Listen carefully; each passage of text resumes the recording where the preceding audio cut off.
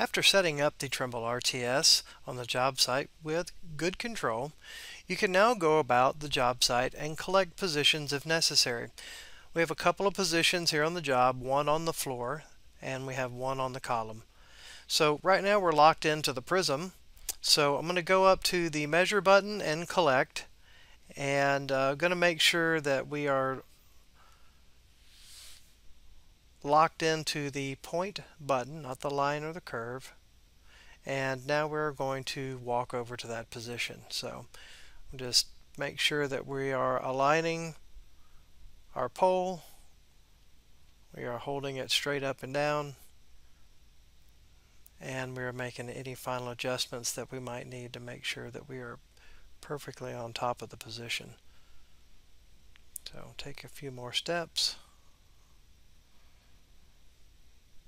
And once we've reached our position, I'm going to go into the Input Edit button and go ahead and give it a name and a description.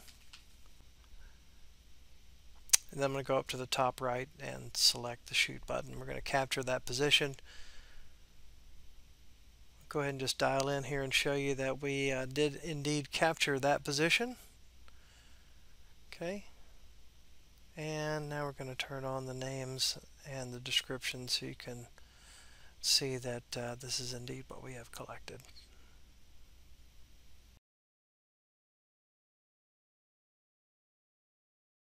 Now we're going to collect some data using the laser, so I'll just switch the mode up here at the top from Prism to laser. You can see even on the screen there we've changed to the laser beam.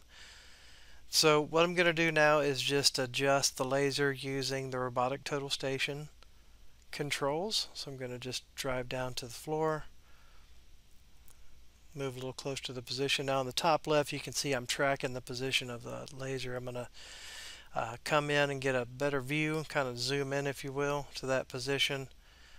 I'm going to make some final adjustments. We'll just kind of go up a little closer. There's one more level we can kind of zoom in and try to position that crosshair exactly over the mark. So again, we're collecting some points. Now you can also use on the side these little nudge buttons that will just move it slightly. And once you get it into that position, you want to go in and let's make sure that we give it the proper name. More information is always better, so if you go ahead and throw a description in.